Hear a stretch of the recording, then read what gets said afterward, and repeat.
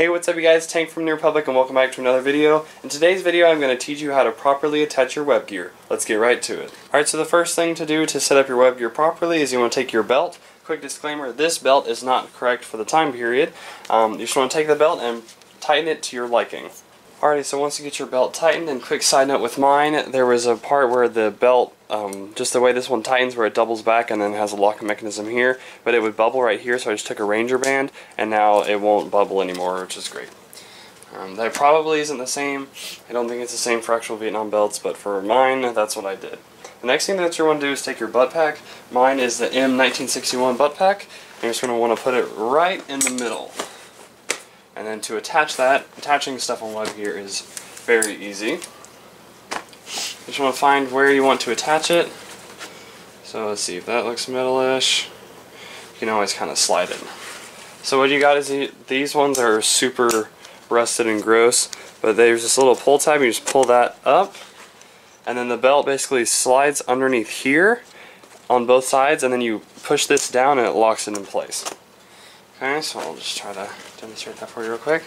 So see, we're going underneath one side then the other, and then make sure that it's tight between the two. There we go, that's perfect.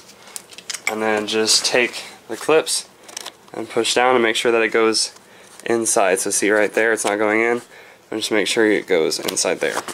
Alright, so moving on to the next step from that is we need to attach the H-harness. And then quick side note on the H-harness is that you want this side facing your shoulders, and then these are the sides with the wide strap, that's the front. So you want to lay it out like so. And then you'll get these two little clips at the bottom. And then at the top of your butt pack, there's these two little grommets, metal grommets.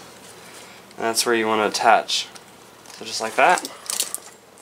You got your two straps attached, so you have the first part of the H-harness. And then the side note for mine, I run a little flashlight, so a little 90-degree light. And so I put that one on, so looking at from the front, you have this would be your left shoulder and your right shoulder. I put the light on the left because I would shoulder the gun on my right. And so it has this little clip on the back right there. And then I just clip that on, the little clip on the H-harness on the left side, but then it still wobbles around, so I take more Ranger bands, and then I'm just going to put them on, sorry you cannot see this whatsoever, I'm just going to put them on here, and then onto the strap, and then I have to do this before I attach it to the front of the belt, or else I won't be able to attach it, or be able to put it on the Ranger bands. So take one, put it all the way on top above the switch. No, actually put it right on the switch, like so. And take another one and we'll put it right down here, just like that. The next thing that we're going to want to do is just take the belt again, and we're going to attach the hooks to the front of the belt. So bring the belt around. I figured it out. I was originally trying to attach it on the inner layer backwards, but what you want to do is you want to have it on the layer closest to you so the hook sticks out.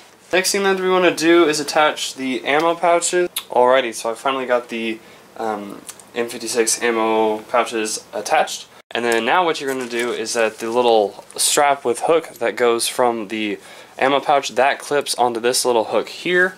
And that allows whenever you have ammo in the pouch, that way it doesn't, it'll stay upright, and that means that you can get to it quicker.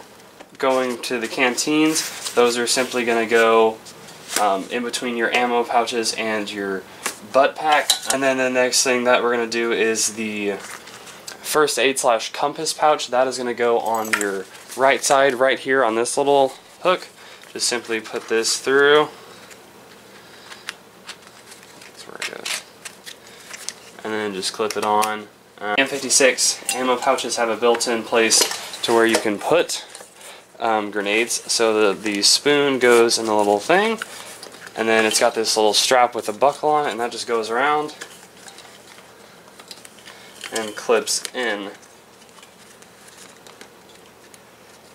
And that way if you ever need to use them, you just unclip and throw. Attach these canteens real quick. Alrighty, so I just finished putting on the canteen pouches here. Now just basically get you a set of tiger stripe, and then you're good to run as LRRP. But yeah, hope you guys enjoyed this video. God bless. If you like Vietnam stuff, I'm doing a short series over preparing for Operation Rolling Thunder 2, which is a Vietnam theme operation that I'm going to in early August. So if you like Vietnam stuff, then check out the video. I'll have it, the first episode linked in the description. The second video comes out on Wednesday. Hope you guys enjoyed this video. God bless. I'll see you guys next time.